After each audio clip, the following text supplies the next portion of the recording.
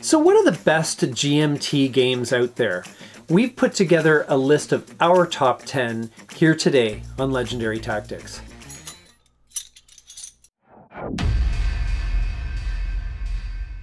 Okay, Cax. So I am really excited about this list. Yes. I love GMT. Yes, this is they just do some great games. Okay. And we've each picked 5. Our top 5. We had to arm wrestle over a few. Yes, because technically, like, your games are on would be on my list. Yeah, there's a lot of crossover here, right? Yeah, so we'll just keep it to our 5 each. 5 each, and we'll go back and forth. Okay, right, so start with your number 5. So the very first one I have, and this is probably the newest one I've learned, Apocalypse Road. Fantastic game. You just showed us recently, and we had a playthrough of it, and it is a great car racing game. Yes, like a Mad Max kind of feel to it. That's right. Go destroy things. Just fantastic game. So really a lot of fun. You get lots of different cars, lots of counters. And multiple racetracks. Which you can. I love how GMT always puts their boards in plastic like this. Yeah, you don't see that with any other publishers. Multiple. Oh, that's what you meant by multiple boards. I thought it was like dual-sided. There's actual 2 different boards. Wow. Yeah. So I'm still learning stuff about this game. So anyway. Anyway, amazing game. But what was interesting is you had a comment. We were on the drive up here. You were talking about this game and how much you enjoyed it, but what struck you the most about it? I'd have to say the thing about Apocalypse Road was we played for an hour and a half. Yep. And it was the blink of an eye.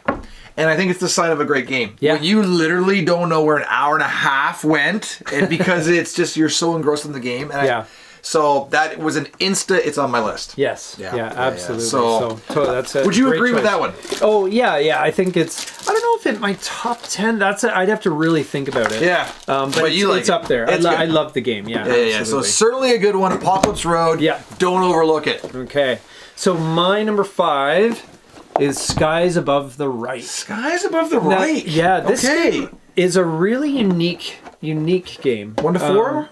It's a solitaire game. Solitaire, okay. But what's really interesting about it, I've done some content on it where I kind of dramatize this. Right, that's this one, okay. I want to just dig down and again, the board is rule book. First off, right away, observation, rule books. Well, the rule book is set up, though, that you don't actually need to read the rule book. You can actually just reference the rule book as you go, and they walk you through. But I'm just going to take this board out of Do you know who does it? Who the designer is? Yeah. It's Jerry, oh boy, what's his last name? Jerry White and Mark Asted. Okay. And the board, though, is so neat. I just want to show you this real quick. Because you have these bomber formations, and you basically take your airplanes, which are these wooden blocks, and you fly them around through the formations, and they get shot at and everything. Neat. It is completely unique. Yeah. And it really feels like you are... flying around these bombers. That kind of situation. You got only so much gas. You got only so much time to fight them, and you got to do as much damage as you can. Excellent. It's a really, really excellent game. Could this turn into? Because I know some of the solos can turn into like almost like a cooperative. You could play cooperatively. Would that work for this or not really? Yeah, you could. Yeah, it's because you can actually divide up your squadron into 2 fighter squadrons, and each player takes 1 squadron, and that works really well for it does. So it's a possibility. Absolutely, and it does tell a really neat story, right? Because it plays out very much like. I don't want to say video game, but it's almost like that kind of feel where it's like you got your pilots and flying them in, and you're really kind of manipulating and you can things. Play a campaign as well, so you can follow the history, the story, who survives, and like a narrative, I guess, unfolds in it. Yeah, and it's a really, really easy to play game. It looks more complicated than because those like the stack of books are kind of would ward me off. Yes, but for you, no, not at all. It's actually you'd really enjoy this. So that's my number 5. So for my number 4, it's currently I didn't bring it, so it's not here. But we're going to talk about it, and it's Cuba Libre.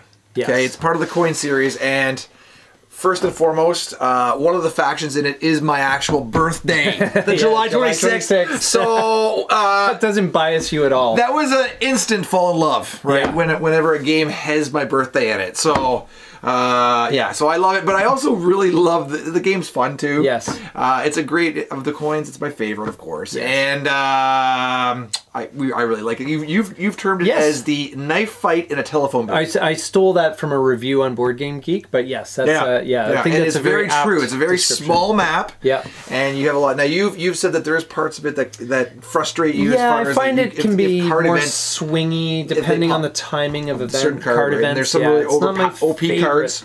I like it, but I think they're better coin games. Right, which we may or may not find out later. May or may not later. All right, moving along. My number 4.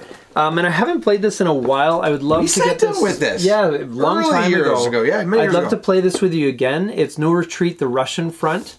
I actually there's other versions of this too, right? Well, there's 4 in the series so far, and I have them all. Wow! But I'd love to get them to the table with you sometime. But this one is the original, the granddaddy. And it's the most, and it's the simplest because they do get more involved as the series progresses. Okay. But this one, just for recreating history in a playable way, I think it's really great. It's really hex sharp, and counter, but it does have these combat cards that you can drop in there to really change things up. Yes, okay. And I remember it had like the dual events, right, for each side? Yes, events for each side. Right. Yeah. Anyway, great game.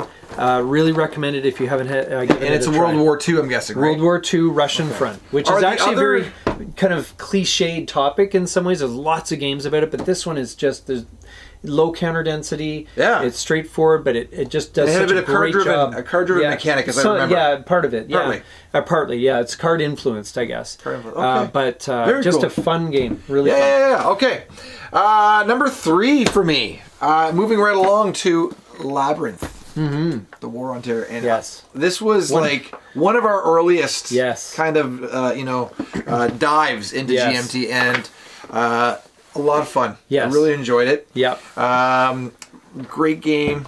Yeah. There's been a lot of expansions to it. Yes, and we haven't really gotten into. Yeah, we haven't played them, but I own them. Right. Or we have played them once through, but yeah. Anyway, it's a great game. This one might not be for everybody. No. But you know what? It's a lot of fun. Yes. I find it really engaging, and a lot of like historical kind of based events, right? Yep. And so I'm also looking forward to actually getting those expansions to the table. Yes. And trying them out as well. Yeah, it's a really kind of unique design. At the time, it felt a lot like Twilight Struggle. But the more we've played it, the more it's really kind of it does its own thing. It's I can remember some like this brings with us some very vivid moments of Nate like completely dominated a game, and all he needed to roll was like a 1 to 4, and it took him, I don't even know, did you win that game? I won eventually, but it took him like 10 turns, and he kept rolling 5 or 6 or 5 or 6 or for whatever it was. You were like you had like 2/3 of the dice to roll, and anyway. Yeah. But great game. We have covered that game a lot on the channel already. We do. It's a good one. Okay, my number 3, I guess. 3, yes. Yeah. Okay. Space Empires 4X. This is the kind of the little game that could, or maybe the big game that could. It's big. It's big. As far as the graphic design goes, it's not the most exciting looking game, but this game has so much in it, especially with the expansions. There's just so much cool stuff. It's that whole, explore, the player chart was what I was... Explore, expand, exploit, exterminate, right? There's tons of these counter things. Look at these score sheets though, eh? These score sheets are something to behold, and like reference charts here. Oh my gosh! Yes, the ship technology sheet. I had some friends that saw us playing it and called it Spreadsheet, the game. But you know what? Didn't they sit down with you, and by the end they were like hooked? Not them. Oh, okay. Others. But yeah, the other people were playing with were just loving it. Don't be fooled. And the map doesn't look like much. The counters don't look like much. But it is really, really... It's a compelling game, isn't it? It is very compelling. I was totally blown away at how compelling this game is. It really, really holds up. So it's kind of deceiving. Yes, absolutely. So right, you look at it, and you go, a bunch of counters, but then it just sucks you in. Just sucks you in. You basically are developing your ship, though, right? You're developing your civilization. Civilization. So, yes, and you're building up your technology, building up the larger and larger ships, and having giant battles and all that great stuff. Okay. So, yeah, great game. All right, moving along then to my number 2. 1960 now. I do realize this is the Z-Man edition, but it is. GMT did make an edition. They did, right? yes. They've got their own. Yeah. So GMT does have a 1960 version. I think it's the same game. Same game. Yep. And by the way, great game. Absolutely a great game. Yes. This is another one that we've actually had a lot of games on. We've done a lot of coverage on this game. Yeah. It's the 1960 election. It's the election. Correct? Kennedy versus Nixon. And you get to battle it out in what feels like an election. There's even a little debate, which is covered by this little card. Yeah. It's a really well designed game. Card driven, tons of cards, and I forget. Is it just one big stack? There's no early, late, and middle. There's no early, late, middle. So it's just all the cards just jammed into one. But it's a lot of like kind of historical events. Characters pop up, right? Yeah. So different. Really here's Henry Cabot Lodge, a very powerful card. Yeah, I believe. Yeah, and you've got all these kind of like campaign tokens and state seals and all this stuff, endorsements and media. It's a really, really great back and forth kind of game, and lots of fun. Really enjoy it. Yeah, and very accessible for. I like its balance too. Yes, it's got great balance. Oh yeah, but where like neither side is never out of it. It's great. Well, I have played 1 or 2 games where it was really lopsided, but for the most part, it comes down to the wire. It really does. You're counting up your states at the end there, right? And you're just seeing do you have enough. So my number 2, I don't have here with me. You have actually the copy that we have played. So I didn't know we were going to do this list at the time, so I didn't tell you to bring it. Yeah. But anyway, 1989. Oh, great game! Great game. Dawn of Freedom. It is very, very similar to Twilight Struggle. Not exactly the same. No, but because you have those decks, the power decks, struggle decks. But it is a really, really fun variation on the same theme. So if you like Twilight Struggle, you're going to like 89. Yeah, you will love 89 as well. And for different reasons. Yeah. Because it does play out a bit differently, but I think it really captures that whole part of history. Yeah, it really does. With the fall of the Iron Curtain. And all that sort of thing. I think it captures it really well. Really recommend it. And we really need to do some content on that. Absolutely. Here on Legendary Tactics. I love that. I love that idea. Yes. Yeah. So and number 1? You know what? For my number 1, I can't. You can't go without this one, right? This is like this Twilight Struggle, right? Twilight Struggle. You got to have it. It's got to be there. It's got to be number 1. This game. This is like the Monopoly of GMT. There you go. It is right. Yeah. Would this be your number 1? Yeah, probably. If we were doing individual lists, it would probably top 10, right? Be my number 1. It's just, but just summarize before you get in. Just touching on that next thing you're about to bring out. What is it that really makes this game memorable for you? 100% the tensions. Yes. Right? Yeah. Like, your stomach is churning all game long. Yes. You just don't know. Like, you're just like everything. You're on the edge of your seat. Yes. And if it's not like... If it's not churning because of what you have to mitigate in your hand, it's churning on what your opponent's going to lay down, right? Exactly. So, and don't go into this area. Please, just don't play into this area because I have the scoring card. Yeah. And it's constantly that, isn't it? Yeah. Yeah, it's great. It's phenomenal sometimes drama. Unpleasant to play, but it's really fun to play. I know that's why Flash hates it, by the way. Yeah, he doesn't like to stress.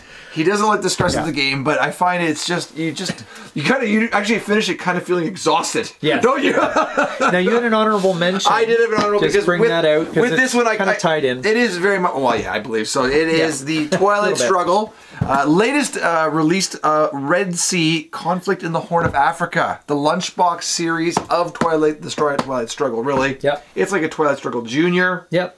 Yeah. Twilight Struggle is 10 turns. This one is 2 turns. Yeah.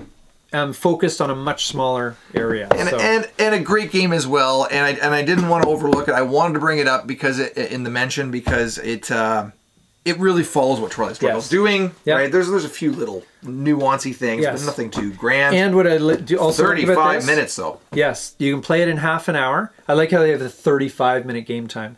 But there's also a solitaire version of 1 to 2 players. No, yeah. So you can play solo, and which was not possible with the original. No, Twilight Struggle had too much going on in that one. Yeah. So and my last my number one here. Now I kind of thought about this one a little bit, and I'm going to go with Andean Abyss. Coin. Now it's a coin game. It's the first coin game. Yeah, it was actually the one you originally played first. I remember you talking about this originally. Yes, absolutely. And talking about the unique setup. Yes. But anyway, I'll let you. And it was such an unusual game. It really took a while for me to get it. But once you get it, it is a really, really neat game. And the reason why I'm putting this at number one, I normally name either Fire in the Lake or Distant Plain as my favorite coin games, but I'm going with this one because, to be honest, I've played this one the most because I love the solitaire version. I know that they're revamping the solo versions of these games now, and so forth, but the flowchart is really they got really heavy. Friendly. Fire in the Lake is so tough to play solo using the flowcharts. It's great, but man, you need a lot of mental capacity to do that. This one though kept it simple but fun, and it was a fun challenge. And I've always loved this game. This was the original you got too, and I remember you being really struck by the mechanic. Yes. Oh, there's just so much the four-player, and just the way the whole mechanic system of the coin system worked. You were just really asymmetry. Yeah. You don't, at the time, you were really so taken with that, and then it kind of lured me in actually. Yeah. So, and then that's great. So and Vocal Runke. Wow. Vocal, yeah. So that is our top 10 GMT games. Do you agree? Do you disagree? Which ones did we miss? Which ones did we miss? Put that in the comments below, and while you're down there, make sure you like and subscribe. And if you feel moved to do so, please become a member and support us that way. We'd love to continue to deliver great content. And don't forget to get gaming, be legendary, and get out there. This is Legendary Tactics.